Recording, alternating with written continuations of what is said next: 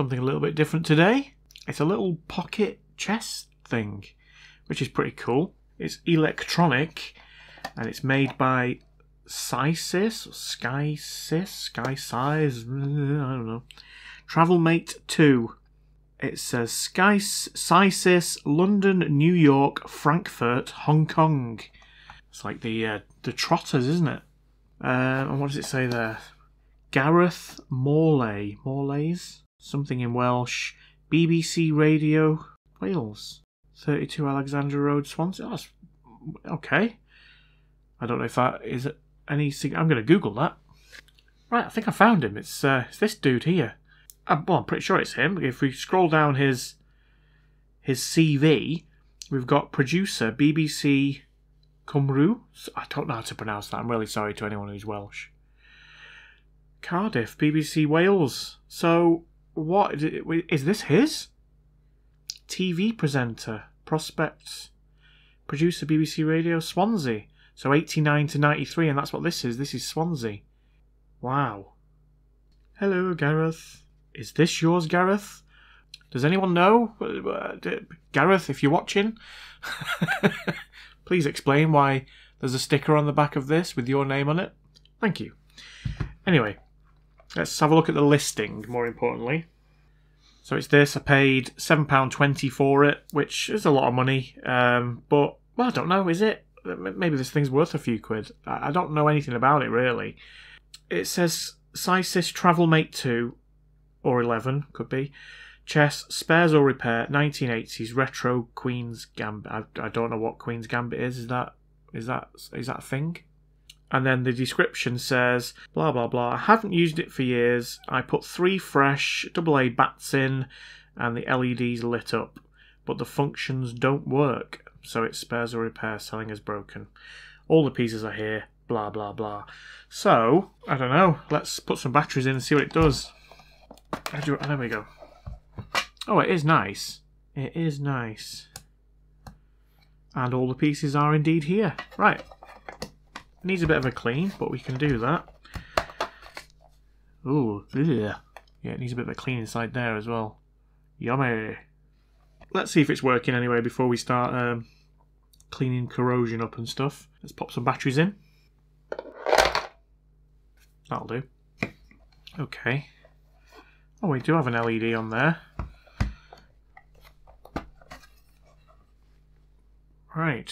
New game. Switch on. Okay. On. Press new game. To enter moves, press piece down. Move. Press down again.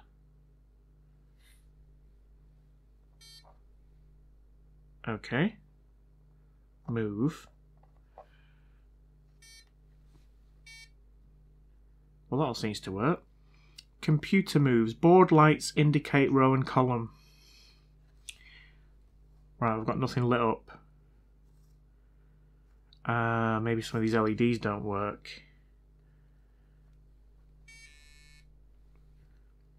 Illegal moves, long low buzz. Right, so it's not that one. It's not that one.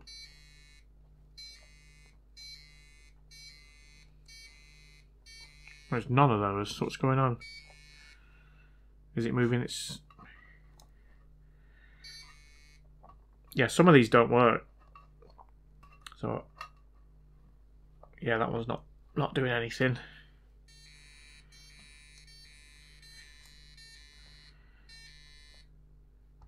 That one's not doing it. Most of them do. It probably just needs a clean under there. But what I don't get is it's now supposed to be the computer's move. Board lights indicate row and column. It's not. There's nothing lit up, so some of these LEDs must have gone. Well, I'll tell you what, let's take it apart. I'm curious to see what's on the inside of this anyway. It does need a clean, that's for sure. So we'll see, you know, if some of these LEDs aren't working, we can look to replace those. And, you know, maybe the rest of it is working. It's just some of the contacts are bad. Right, so it looks like we've got 4 screws, just little fillet screws on the back. Right, just while I'm doing this, I need to give a shout out to my Holy Hand Grenade Patreon. which is Ty M. So a really big thank you to Ty M for your support and the support of any of my other patrons. Oh, there we go. Right, so we've got the little speaker there at the back, which was obviously working. Speaker wires are stuck down with sellotape, as you do. That is actual sellotape. The problem with sellotape is that it does break down after a while. It goes all gooey and sticky. It's horrible. So I'll replace that with something else, some Captain tape or something. Right, well this is interesting, isn't it? So we've got quite a bit of flux residue on the board. Yeah, these just look quite badly, well, not corroded, but that one looks a little bit rusty. And I think those are the LEDs. Right, so because we've got wires soldered everywhere, this is going to be quite difficult. I think I might have to unsolder everything. Or can I flip it around? I think I can. Right, so yeah, we have got some corrosion. Quite a bit of corrosion, actually. We've got some here. And we've got some round here. And on a few of these, which explains probably why they weren't working. So we'll give that a clean. And I'll just check, yeah, some of the solder mask is flaking off as well. We'll give it a clean and just see what is and isn't working after I've cleaned it. Right, just before I clean it, I've just been looking at these LEDs, and that one lights up, that one does, that one doesn't, doesn't, and doesn't. So there's 4 there that don't work. And I think on this side we've got that one does, doesn't, doesn't, doesn't. So we've got 3, I think, along there that don't either. But that might just be dodgy solder connections on this side. So, like I say, I'm going to clean it up. I'll reflow these as well, I think. And then we'll see what we've got working and what we don't. Right, I think I'm going to put this under the microscope because I can see, I've just cleaned this up and I can still see some corrosion here. So I just want to double check that these traces are okay, because it's possibly why a few of those diodes, sorry, those LEDs aren't working. You can see the state of the solder joints here, but I think it is just surface rust. And then here, again, I think they're okay, but I'm definitely going to reflow them.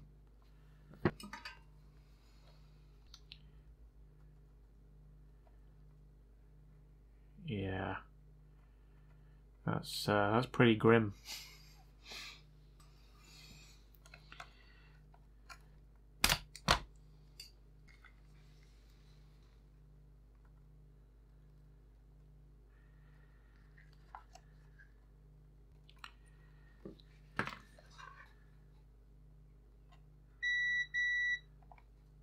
Right, so we still have continuity from there to here. So I think these are okay. But what I'm going to do, this is going to take me a while, I think, but I'm going to go down and I'm going to just do exactly what I did there. Take off the old solder, and I'm just going to replace that old solder with some new stuff. I think all this is just surface rubbish. Nearly swore then, but I refrained. I mean, it's possible there are some broken traces. I will go all the way around the board, but I think most of it is just superficial. But these solder joints are grim, aren't they? So I'm going to do that, and then we'll come back once I've done it, I think. Unless you want to watch it. Press 1 to watch me solder all of these. Press 2 to skip ahead. Beep, beep. Tell you what, you can watch me solder 1. And that's all you're getting. Oh, wow.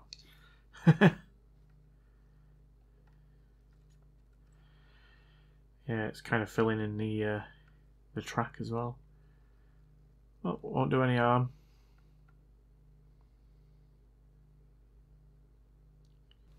I've just thought while I'm doing this, I might as well replace these LEDs. So I've just got this bag of LEDs that I found in the shed. I think I've got enough red ones. I'm going to replace them all. As long as they fit in here. Let's just check. Yeah, I think they're going to fit nicely. So I'm going to replace all the LEDs with these new ones. Because I presume if some have gone, the others are going to go at some point soon anyway. So let's do that instead. And now I have to undo my better than factory soldering work. I need to come up with a different thing than better than factory. So I could be wrong, but I think someone already uses it. Old LED on the left, new LED on the right. Slightly longer, but I think these will work nicely. Okay, and as before, I'm just going to go through and instead of just resoldering all of those, I'm going to replace all the LEDs. Press 1 if you would like to watch me replace all the LEDs. Press 2 to skip ahead. Okay, so that's one side done. As you can see, there is quite a bit of the silt screen or whatever it's called that's come off the track. There you can see bits of green left over, but it's yeah, it just comes off. So what I'll probably do is I'll add some solder mask just to protect that bit. But you can see the solder joints now are all looking much better. I'll refrain from saying better than factory. I'm going to give it a proper clean before I put the solder mask in. But I think everything's looking okay. So these are the ones I've done down this side here, and these are still the old ones that I'm going to take off. And they look almost identical. They're slightly longer in the body, but because these the legs are sticking up slightly on these, they're actually at pretty much exactly the same height. So when they go in these little holes here, they're gonna work perfectly, I think. I'm just going to check them and make sure that they all light up. There we go. Yep. Yep. Yep. Yep. Yep. Yep. Yep. Nice.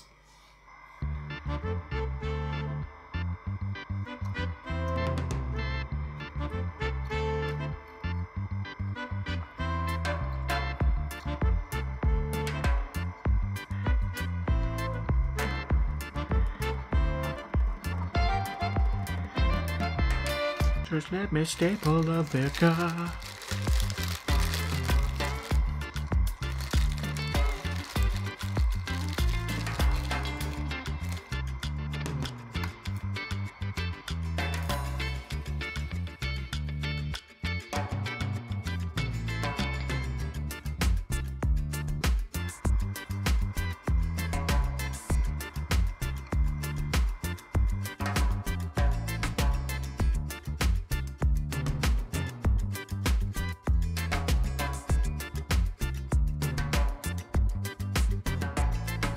Okay, that's that side done. Let's see if they're working okay.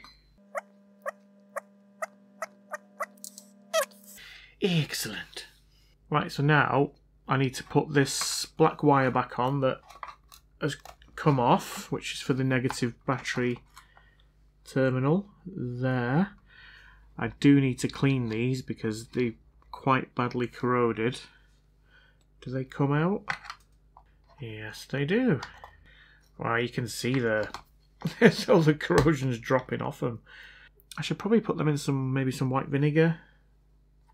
I think I'm gonna have to clean these two in situ because they don't want to come out, and I don't want to break them. Oh, I've broken it. Right, just while I've got my contacts soaking in white vinegar, I'm gonna put some of this UV mask on where between the solder points where the original silk screen has come off, just to give it a bit of protection. I'm not sure it'll make that much difference, to be honest, but I'm just going to put some on my mat here and use that.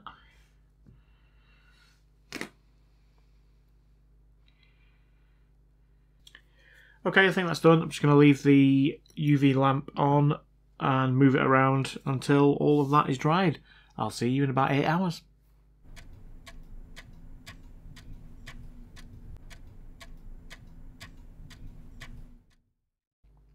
Right, so all the UV mask is now dried around here. It looks pretty good.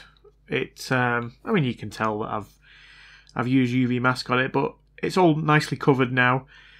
The spring contacts, or the battery contacts, have finished soaking in the white vinegar, and they do look much, much better. So I'm going to let those dry off, and I'm going to give them a cleaning IPA just to get rid of any vinegar residue. And what else I've done in here, this battery contact here would come away, and it actually snaps. So what I've done is I've put some aluminium tape just over the joint there, and I've soldered the wire to, and it is making a good connection. I've checked continuity from here to here, and it's all working fine. There we go. So I think that'll be okay. This one's cleaned up okay, so I think that'll all be fine. I cleaned all the contacts on the other side as well, so when you push the chest pieces down, hopefully they will make a good connection as well. So I'm just going to dry these off, clean it up, put it all back together, and then I'm going to test it again and see what it's doing now. Alright, so that's it all back together. I've given it a bit of a clean. So let's just see if it's now working. I've got to say, it has cleaned up quite nicely. It looks a lot better. Still a little bit damp in places, but yeah, it's come up really nice. Right, so let's switch it on. And there we go. At least that LED works. Right, how do you actually play chess? You don't know how to play chess? No. Right, so new game. Okay. Right, so I think I'm going for... That means it's my go. And if that one's lit up there, it means it's the computer's go. So I'm going to start with, I don't know, this one. You push it in, and then move it to where you want it to go. Computer's go. So I have to move that one, push it in, and it wants to go there. Excellent. So now it's my go. And I'll do this one to there for fun. Okay, and he wants to move from there to there. Right, so if I go from there to there, and he wants to go from there to there. What does that mean? Oh, checkmate. Excellent. I lost. Stupid game.